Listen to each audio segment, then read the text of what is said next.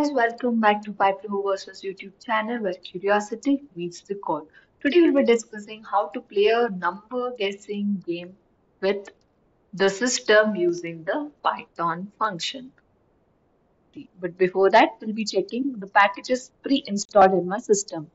So the first command that I'm going to execute in command prompt is pip list, where you can see all the packages with the versions so I can give a look about what package is what version and update it accordingly. So you can take a look onto your packages. If not installed, please do install it. You can just Google how to install and there will be a command for that to execute in command prompt.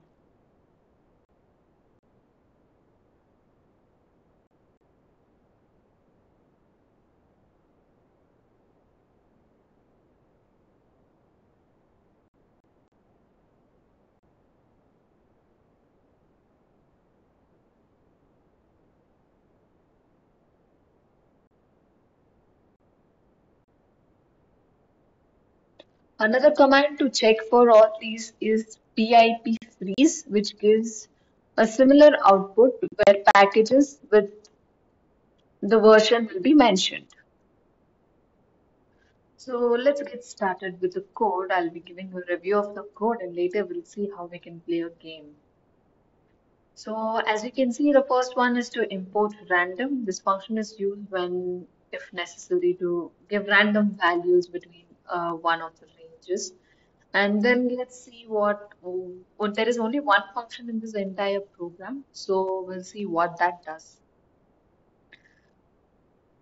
So here, this line of defining number guessing game, this line defines a function that encapsulates the entire number guessing game logic. So first of all, it prints welcome to the number guessing game. And then secret number is equal to random gradient 1 of 100. We are assigning one of the random number as a secret number. And then here attempts is equal to 0. This line initialize a variable attempts to keep a track of the number of attempts the player makes to guess a secret number. Now here we are using a while true loop. So what happens in a while true loop? We have to guess is equal to enter your guess. So it's taking input from us. You have to enter a number from 1 to 100 and then that is gonna if that is done the attempts loop will be is equal to 1. That means we have successfully completed one attempt. Then the line increment happens and then we are going into the if loop. The block of the code executes if the player guesses a lower than the secret number. It informs the player that their guess is too low. If our number is lower than the secret number, it displays too low, try again. Else if it's too high, it will print too high, try again. But only if the number is equal to the secret number, it will print congratulations, you have guessed the number with the number secret number. And then this line calls the number guessing game. And after congratulations, it breaks off from the loop. And the last line, number guessing game, calls the function and make sure the loop of the program starts. Let's quickly see what is the output of the program. So I'm just going to go to the folder, copy the name of .py file, go to command prompt,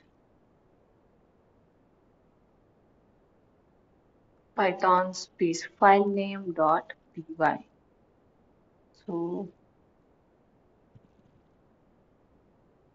So you can see the welcome to the number guessing game. Enter your guess between 1 and 100. So let me start guessing the number.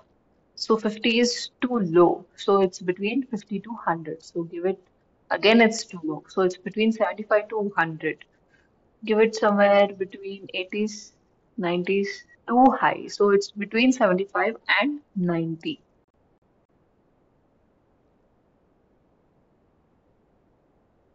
So I'm giving 80 again too low. So it's between 80 to 90. Let me give 85.